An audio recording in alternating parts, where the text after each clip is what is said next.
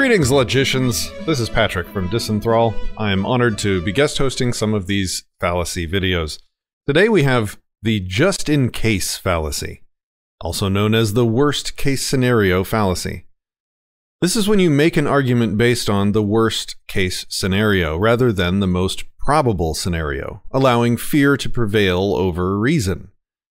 Its logical form would be: it would be a good idea to accept claim X since it is possible for event Y.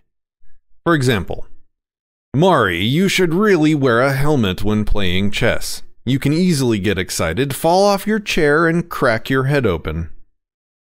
Well, every decision you make has both costs and benefits.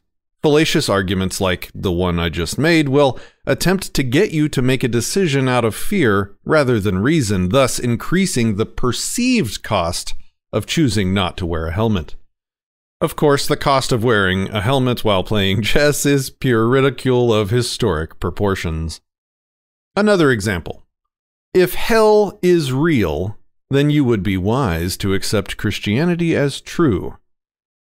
Well, the attempt is to get you to make a decision out of fear rather than reason, thus increasing the perceived cost of not accepting Christianity as true. There are many Christians who reject the idea of hell and eternal torment by a perfectly loving God. Plus, there are over 1 billion people who subscribe to the religion that believes worshiping anyone besides Allah will buy you a one-way ticket into the fiery pits of hell. Through reason, you can evaluate these choices and make a decision on reason, not on fear.